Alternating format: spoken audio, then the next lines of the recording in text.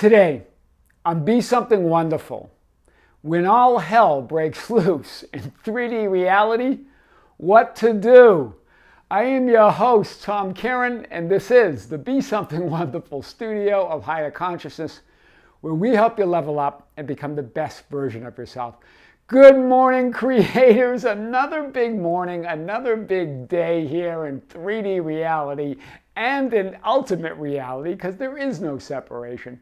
I want to talk about a few things, a few sessions that I had, and actually some questions and comments on the channel. All of them centered around when conditions get contrary, when all hell breaks loose in a few cases in 3D reality. And there were a lot of questions around this. And I'm bringing up one question that a few that were on the channel, one specifically talking about a specific person, about attracting a specific person, quote, back into their life. But also there was one about working conditions, new management, and then there was another around financial difficulties. But in all cases, right, and even as I was talking with my clients in my sessions, the question is not, why are these conditions happening, right? That's the wrong question. And because some of them were asking, well, I don't understand why this is happening, why I'm seeing 2 or 3 different third parties with respect to this specific person. Or at work, why are these conditions happening? Or why are these financial difficulties getting worse? All of that is just putting your attention and focus on the unwanted, on the conditions of the script that is no longer your choice. So the real question is, you're saying that you're in a state of wish fulfilled, but really are you? Are you in a state of wish fulfilled? Are you in a state of wishing that things and conditions were different? Because the answer to that question, it will determine everything, right? In all cases, these clients and those subscribers that are asking appear to be in a state of wishing things were different, wishing conditions were different. Their attention's on the conditions that they want to change, the conditions that they want to be different, rather than being in the state, that new reality, that new identity where things are different. So let's unpack this like we never have before. All hell breaks loose. I just want you to remember, because you're breaking loose from a reality and version of yourself that is no longer your choice, that you no longer agree is your reality. Do you hear it? That's why it appears that all hell's breaking loose. But as you keep your attention on the hell,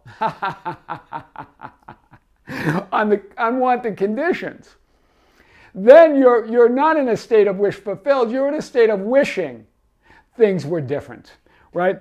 Accept unwanted conditions as one quantum possibility out of an infinite number of possibilities, which I've talked about in many videos now, while announcing, claiming, occupying, affirming, imagining, and assuming your chosen reality version of yourself.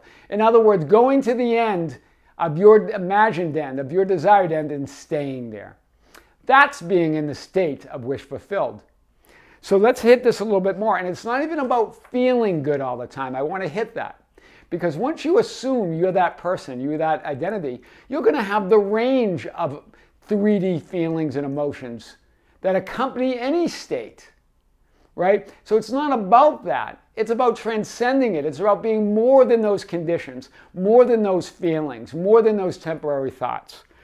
So accepting all possibilities, realities, and versions of yourself is about recognizing and being aware of yourself as the one and only source and creator of reality. Hear it again. If you want to know what a state of wish fulfilled is, this is it. Accepting all possibilities, all realities, and versions of yourself is about recognizing and being aware of yourself as the one and only source and creator of your reality. And then choosing and occupying, assuming the reality of your choice, the identity of your choice. It's not about giving up or giving in or acquiescing or reluctantly accepting judged terrible conditions, right? You're judging them as terrible with the thought, okay, now I better get what I want. I accept it, okay, but I better get what I want. That's not what we're talking about. That implies a second source or a power outside of yourself where there is only one you, one source, one reality, one power, one love, you, one. So, the science of the mind, Ernest Holmes says it brilliantly. And I've used this quote before, and I want to use it again because it is so powerful. There's one infinite spirit, and every time man says, I am, he proclaims it. One infinite spirit. Every time you say, I am, you proclaim it. There is one infinite substance, and every time man moves, he moves in it. One infinite substance, and every time you move in it. Right? You are the substance. There's one infinite law. It's absolute. And every time man thinks, he sets it in motion. Every time you think, you set that law in motion. Every time you assume something, believe something, think something, feel something, you set it in motion. There's one infinite God, and every time man speaks to this God, he receives a direct answer. You're always receiving a direct answer, yet you're asking all those questions. Nothing wrong with the questions, just know that the God gives you a direct answer right there. You're surrounded by it, right? One. I am God and there's no one else. Ernest Holmes in Science of the Mind. So powerful. I love it. So here's the subscriber from the channel, and I really want to break this down because this is about a specific person, right? About a relationship. That's okay. But remember, it applies to all of the clients that I've been talking with over the last few days. The one that was having financial difficulties, the one that was having, quote, difficulties in their work setting with a new management team. It all applies to the same thing.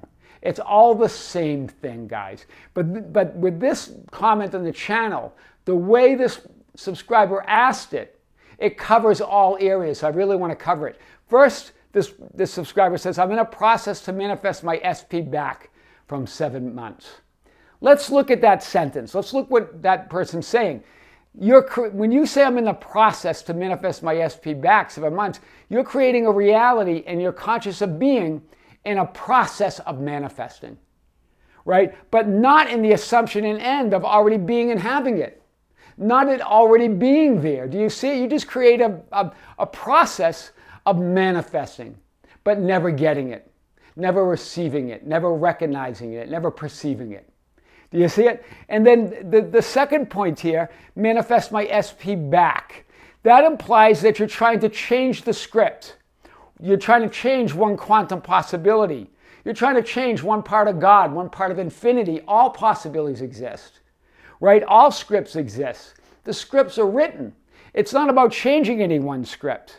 Right? You're trying to change one possible reality, one version of yourself, versus moving to your new choice, your new reality, your new film role, your new script, your new version, your new identity of you. It's very clear here, right? You're not manifesting anyone back. You're moving to the new reality where that person's already in your life and never left, right? And then you say 7 months, believing in linear time and linear conditions. All of that is the answer to your question. And we're going to unpack this even more. Then you go on to say, I stay in my wish fulfilled, but each time I manifest what I don't want with ease. Hear what you're saying. A state of wish fulfilled is not about trying to feel good until an outer condition makes you feel something else. Do you see it? Right? You're saying I'm staying in my wish fulfilled, but each time I manifest what I don't want with ease. Well, that's contra the law. So you're not in a state of wish fulfilled. You must be in a state of wishing the conditions were different than they are. Wishing that these things that you don't want are not happening. That's what you're in a state of. It's law. There's no other way. It's not about imagining the current script is changed into something else. That, remember, you're focused on that current script and you want it to change. So you're saying, I'm staying in my wish fulfilled. I'm feeling good about changing it or that it's changed. But you're focused on the old script. Do you see it? No matter how good you can feel or can maintain that temporary 3D state of feeling good, It's not going to change unless you're conscious of being that new reality. It's about being conscious of being, hear this, being conscious of being the identity and version of yourself that's already living and enjoying the new reality, the new script, the new film role in the new life. It's not about changing the unwanted script. It's not about changing unwanted circumstances. You are not in a state fulfilled and in the end of your wish fulfilled. You're not in the end. Right? You think you are, you believe you are, you want to think you are. But what's really happening? You're in a state of wishing things and conditions were different versus a state of wish fulfilled. And even here, you go on and say, for example. Now you give an example. The fact, now you're stating facts. You're creating that reality. You're saying it's a fact. And that means facts can't be changed. Facts are permanent, according to the 3D linear laws, right? You're saying that the fact that she's not here with me and I manifested 2 third parties. Now you're justifying that, right? You're saying you're in a state of wish fulfilled, but how can that be if there's a fact that she's not with you and that you manifested 2 third parties, right? You're announcing your reality. And that was already a reality before you announced it because you felt it, you believed it. And then it became reality, right? There are no facts, just what you assume, just what you believe, and just what you call forth, right? It's not about manifesting from some outside power, right? It's not by trying to maintain a state of feeling good or what you think is wish fulfilled until that outside power decides to give you what you want before you can manifest something outside of yourself. You're perceiving it within yourself, right? It's an inner perception. It's an inner creation. Right? It's all you. Do you hear it? You created that reality. You're calling that a fact. You're calling that final. And it can't be anything else but that. Right? It's about who you are conscious of being, your assumptions and beliefs, what you announce of reality. You announce reality there. That's done. Right? Remember, you're in a state of wishing that you didn't announce reality, wishing things were different, wishing those conditions were different. So, being in a state of wish fulfilled doesn't mean you won't hear this. You won't see conditions that appear contrary, or have thoughts that seem opposite, or feel emotions that are not elevated. Joy, love, gratitude. It doesn't mean any of that, right? It means you see, you know, and are aware of the greater reality behind it all. It doesn't mean that you're not going to have those temporary manifestations and conditions of contrary physical conditions, contrary thoughts, and contrary emotions, right? Sensations that don't feel elevated. It simply means that you see and know and are aware that there's a greater reality behind it all. So the question for you, when you say you're in a state of wish fulfilled, are you seeing the greater reality behind it all? And the answer is, not right now, because you just said, for example, the fact she's not here with me and I manifested 2 third parties. You wouldn't be stating that as fact if you saw the greater reality behind it all. That's all I'm trying to move you to this, guys. I get it. We all do this. We all have gone through this. So I'm here with you, right? I'm holding that space for you. I'm with you. It means you are the new version of yourself. That's what being in a state of wish fulfilled means. It means you're that new version of yourself. You're right. You identify with that new reality no matter what. The temporary inner and outer conditions of the world of duality and relativity are appearing to show you. I'm going to hit it again because now we know. It's not about a certain feeling. It's about an absolute conviction that can't be shaken, that's supported by law, the law of being, the law of God, the law of all there is, that when you're in a new version of yourself and you identify with that new reality, no matter what the temporary inner and outer conditions of the world of relativity and duality show you, then you are it. And then that 3D world must yield to that state of being, period. Right? When all hell breaks loose in 3D reality, that's what to do. I am your host, Tom Caron, and this is the Be Something Wonderful studio of Higher Consciousness, where we help you level up and become the best version of yourself, a big version of yourself, but the best. Guys, thank you. Thank you for being with me. Thank you for subscribing. Thank you for commenting. Thank you for liking the videos. Thank you for sharing the videos in the channel with some of you are sharing it with your kids and your relatives and your cousins and your uncles and your aunts. I love this. Thank you. Thank you for being with me. We have a Facebook group, the Be Something Wonderful Ambassadors, at facebook.com/groups/BeSomethingWonderful. That's a group is open to you, where you can join it and share insight and guidance with others, and also ask for insight and guidance. You can find us on Instagram and Twitter at Tom Caron, or just go to our website anytime at tomcaron.com or BeSomethingWonderful.com for all that information and more. With great love, with great light and infinite gratitude, this is Tom Caron coming to you from our studios in the United States in Las Vegas, Nevada. Until next time, with great love, with great light and infinite gratitude, see you soon.